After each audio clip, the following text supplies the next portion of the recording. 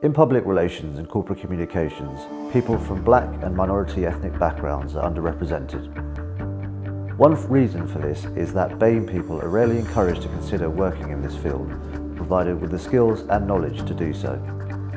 The Taylor Bennett Foundation was set up in 2008. It provides training and mentoring to talented young people who are paid a training allowance throughout the 10-week programme. It's got a great track record for success, and as a graduate of the scheme, who is 6 years into a PR career, I know firsthand the opportunities that it offers. Since joining the Taylor Bennett Foundation program, I have learned a lot about the PR industry, the different strands, how they work, and so on. But one particular thing that I found very useful is to really learn about the media landscape, different publications, and their style of reporting. And that's something that I quite taken that on board as a skill that could equip me and help me in my next job. It is thanks to sponsor agencies like Finsbury, FTI Consulting and Brunswick for allowing people like myself to really get the on-site support, to get structured help, but also for them to mentor us and give us the guideline of how to get into the PR industry. One of the best things about the Taylor Bennett Foundation is being given your own mentor. Sessions can vary a lot in topic, but I found it particularly helpful to discuss what areas of PR would suit me and what agencies were right for me to apply to.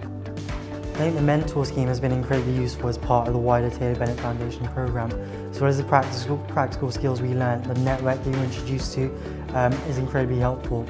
It's a very fluid relationship, and I know that I can speak to or lean on my mentors whenever I need to. I know I'm comfortable enough to talk to them about any of the challenges or issues I'm facing within my day-to-day career. And it's incredibly reassuring to know that these established sort of practitioners are on hand to share their experiences. It's not only the people being mentored that benefit from this foundation. It provides some great opportunities for those who mentor too. When you're first starting out in communications, it can be so hard to see where your skills best fit and what area or what sector you want to specialise in. So as a mentor, it's very rewarding to help people discover what areas they're most passionate about and where they can really excel. And for me, it's given me a lot more enthusiasm for my role in discovering more parts of PR and communications that I want to get involved in too. The Taylor Bennett Foundation enjoys great success rates. Currently, 97% of its graduates are in full-time employment, but this wouldn't be possible without the support of agencies such as Brunswick, who offer funding and placements to support the trainees. So Brunswick's been very proud to support the Taylor Bennett Foundation programme for 10 years now. It's part of our global diversity programme that we call Brunswick Reach. For us, it's all about having the right talent in our teams to support our clients. We need diversity of ideas, diversity of people, to meet the diversity of challenges that our clients face today.